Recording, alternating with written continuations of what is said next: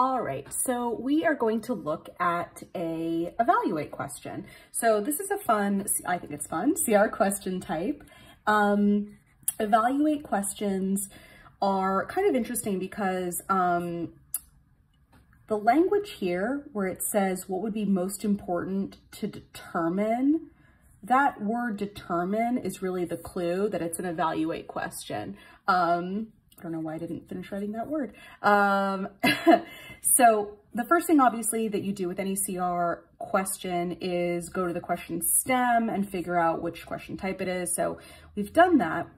And it's asking which of the following would be most important for the Hazelton government to determine before deciding whether to grant the request. Oh, and really quickly, if you want to look at the full unredacted portion, I just had to redact bits of it for copyright. So if you want to check out the full question, go ahead and click the link in the description box and come back when you're ready. All right. So now that we understand what the question type is, let's break down the argument. So it says the Hazelton coal processing plant is a major employer in the Hazelton area, but the national environmental regulations will force it to close if it continues to use polluting methods. Okay, so we have this plant, right? Maybe I'm gonna draw a little plant, right? And it has, you know, a lot of employees, right? But it's got this pollution. So there's sort of pros and cons, right? Pluses and minuses. Employs tons of people, but it's polluting.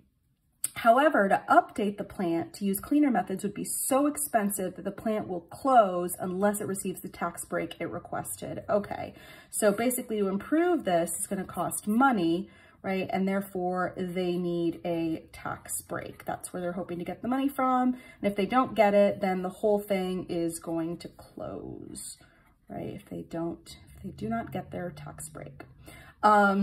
In order to prevent a major increase in local unemployment, the Hazelton government is considering granting the request.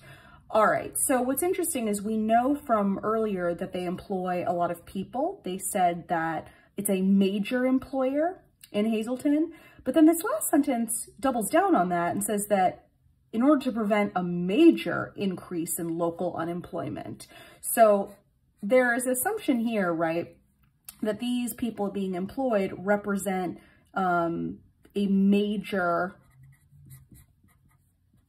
like a major population group for the Hazelton area, right? So that if these people are unemployed, then there will somehow be major unemployment. So that jump in the conclusion, that's really what we're here to evaluate. Like, will it be major? You know, is it going to be really significant? What is the percentage? You know, how much do these employees represent, you know, all of Hazelton? So our prediction here, when it's asking which of the following would be most important for Hazelton government to determine before deciding whether to grant the request, is, you know, how big are the consequences? And I don't mean pollution consequences. I mean, you know, the unemployment consequences. So many arrows. How bad is it going to be? How big are those consequences? That's really what they need to consider. So now that we've got a prediction, let's take a look at the answer choices. So A says whether the company that owns the plant would open a new plant in another area if the present plant were closed.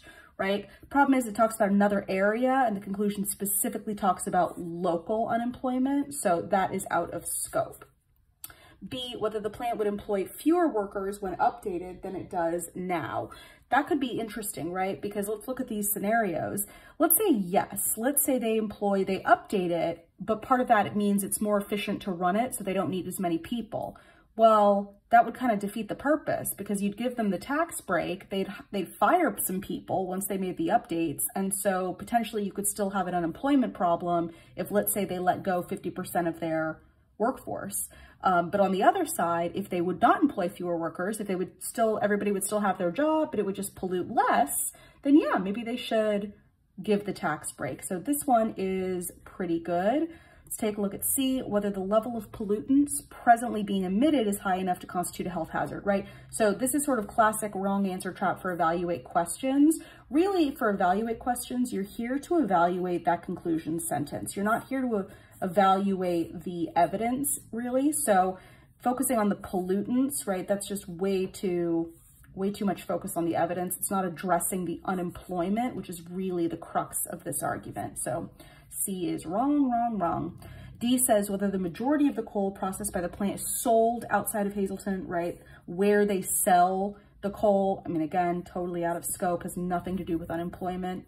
E, whether the plant would be able to process more coal than it does now. Again, it's focusing on the output, like D, so E is incorrect. So the only answer choice that correctly helps us evaluate whether or not the government should grant this request and addresses the idea of unemployment is B. So B is our correct answer. So again, the takeaways for evaluate questions is you really are only evaluating the conclusion sentence. That doesn't mean don't read the premises and break them down. It's not what I'm saying, but you really, really need to focus on the conclusion for evaluate questions.